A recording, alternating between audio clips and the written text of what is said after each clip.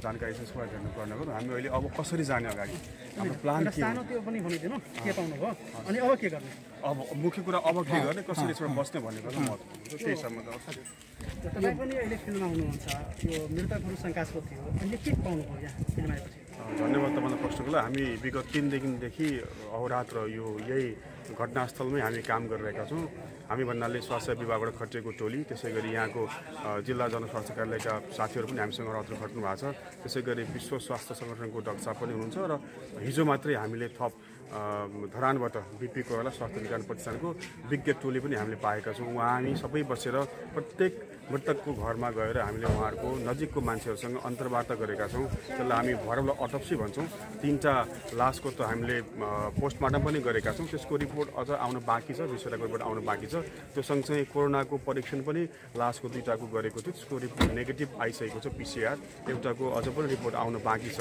यो सबै कुराहरूलाई हामीले अहिले प्रारम्भिक रूपमा जोडेर हेरौँ भने हामी सबै अहिले प्रारम्भिक निष्कर्ष केमा पुग्न सक्छौँ भन्दाखेरि यी सबै मृत्यु हुने व्यक्तिहरूले एउटा लेटेस्ट घटना बाहेक एउटा लेटेस्ट घटनामा चाहिँ मदिराको सेवन देखिएको छैन, उसको पोस्टमार्टमबाट आउनु भएको छ। ती बाहेक एउटा चाहिँ औलोसँग पनि सम्बन्धित छ। बाँकी 10जना व्यक्तिहरू जो मृत्यु हुनुभएको छ उहाँहरूले चाहिँ मदिरा सेवन गरेको इतिहास खुल्न आएको छ र मदिरा त उहाँहरूले जहिले पनि सेवन गरिरहेको, तर यतिखेरको यो बेलामा यो बजारमा कुनै विषाक्त खालको मदिराले प्रवेश पाएको छ भन्ने कुरा उहाँहरूसँगै मदिरा सेवन गरेपछि बाँच्न सफल हुने व्यक्तिहरूले पनि हामीलाई भन्नुभएको छ। त्यही भएर अहिले हामीले प्रारम्भिक रूपमा विषाक्त मदिरा खाएर उहाँहरूको मृत्यु भएको हो कि भन्ने कुरा चाहिँ हामीले अनुमान लगाउन सक्छौँ।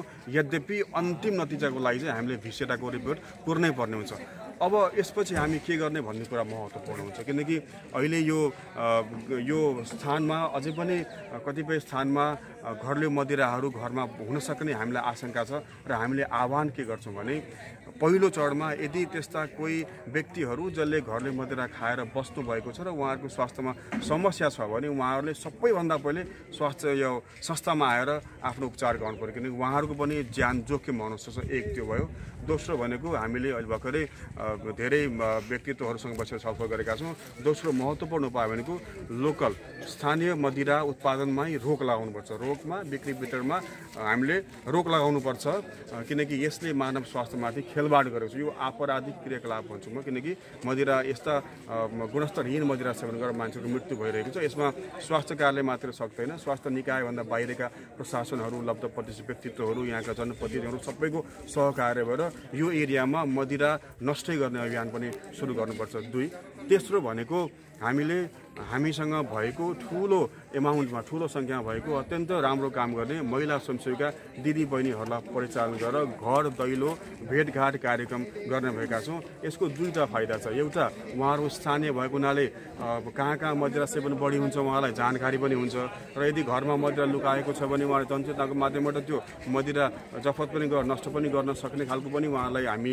अलिकति कुराहरू गरौँला। उहाँ सँगसँगै स्थानीय प्रतिनिधि पनि त्यहाँ उहाँसँग खटाउँला। र तेस्रो भनेको चाहिँ उहाँहरू गएको बेलामा उहाँहरूले अहिले हाम्रा नियमित सेवाहरू कोरोनाको कहरले गर्दाखेरि नियमित सेवाहरू परिवार नियोजनका सेवाहरू अरू सेवाहरू सेफ अबर्सनका सेवाहरू पनि ठप्प भएका छन्। यही मौकालाई छोपेर हामीले ती सेवालाई पनि घर दैलोसम्म लान सक्छौँ। 3 चौथो कुरा भनेको हामी जुन प्राङ्गणमा आज उभिएका छौँ यो हेल्थ पोस्ट छ। यो हेल्थ पोस्ट भनेको घटनास्थलको 2टा सम्भावित क्लस्टरको बिचमा यो पर्छ। यसलाई यो हेल्थ पोस्ट भए पनि अहिले तात्कालको लागि जनतामा भएको त्रासलाई कम गर्न र उपचारको असुविधा नहोस्, उपचार नपाएर कोही मान्छेको थप मृत्यु नहोस् भन्नका लागि हामीले अहिले प्रदेश सरकारको सहयोगमा 1जना चिकित्सक यहाँ आउँदै हुन्छ। त्यो सँगसँगै सिस्टरहरूको पनि यहाँ पोस्टिङ हुन्छ र यहाँ भएको मौजुदा जनशक्तिहरू सबै मिलेर यसलाई 24 घण्टा डाक्टर सहितको चिकित्सकीय उपचार गर्न सक्ने संस्थाको रूपमा विकास गर्ने हाम्रो योजना बनिसकेको छ। त्यो अनुसार काम पनि सुरु भएको छ। आजै सामग्रीहरू पनि आउँछन्, डाक्टर साहबहरूको पनि पोस्टिङ छिटो नै हुन्छ र यो भइसकेपछि पहिलो कुरा स्वास्थ्यमा समस्या आयो भने छिटोभन्दा छिटो उहाँहरूलाई यहाँ प्राथमिक उपचार हुन्छ।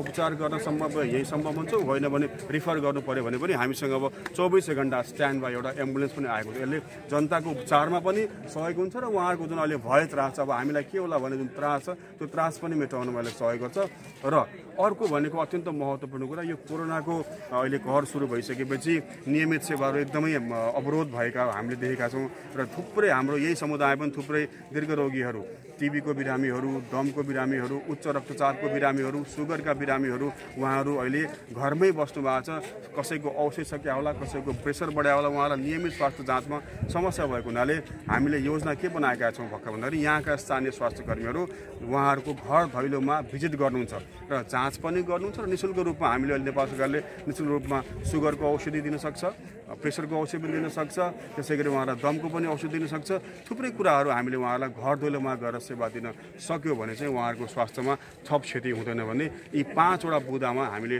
अगाडि बढ्ने भन्ने गरी हामीले निर्णय गरेका छौँ। यो विषाक्त मदिराको असर छ कति दिनमा यो देखा पर्न सक्छ कति दिनसम्म यो देखा पर्न सक्छ? अत्यन्त राम्रो प्रश्न गर्नुभयो यहाँले। यो मदिराको पनि किसिम किसिम हुन्छ यहाँहरूले यदि व्यावसायिक रूपमा गुणस्तरलाई मेन्टेन गरेर उत्पादन गरेको मदिरा हो नि त इथाइल अल्कोहल भनिन्छ। इथाइल अल्कोहल केही पर्सेन्टसम्म छान छुट्छ त्यो इथाइल अल्कोहल भयो धेरै खायो भने त्यसले पनि हानि गर्छ कति छिटो र कति खाने भन्ने कुराले नै तपाईँको चाहिँ असर देखाउने हो। ठिक्क मात्रामा खायो भने खाना त हामी रिकमेन्ड गर्दैनौँ होइन तर धेरै त्यो पनि धेरै खाइदियो भने त्यसले पनि असर गर्न सक्छ। दोस्रो भनेको मिथाइल अल्कोहल जुन चाहिँ अत्यन्त विषाक्त हुन्छ तर यहाँ यसो अनुसन्धानको क्रममा 2 दिन खण्ड हामीले के पायौँ भन्दाखेरि यहाँ इथाइल अल्कोहलमा मिथाइल अल्कोहल मिसिएको हामीलाई भान भएको छ त्यही भएर लक्षणहरू 2 दिन 3 दिन पछि देखा परेका छन्। त्यही भएर मैले अघि जुन भने हामी सजग चाहिँ हुनुपर्छ। अझ पनि मदिरा खाएर बिरामी कोही भएर घरमा बस्नुभएको छ उहाँलाई अझ पनि बचाउन सकिने सम्भावना छ उहाँलाई छिटोभन्दा छिटो उपचार ल्याउनुपर्छ। जस्तै यहाँ चाहिँ एउटा जिज्ञासा